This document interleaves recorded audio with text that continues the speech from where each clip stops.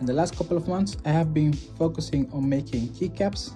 As you can see, these ones, I also managed to put my logo on them. On the back, as you can see, really nice colors like this one, pink and blue. This green and bluish looks really beautiful. Planning to put some koi fish and some designs, stuff 3D printed inside. Something like this sort, and something like this will go maybe for $100 online. I'm gonna show you how to make it yourself.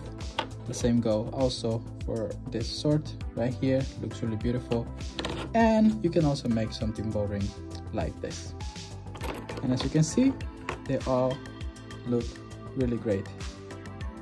I have been practicing for a while and I'm ready to make a video about this. So stay tuned and see you soon. Bye.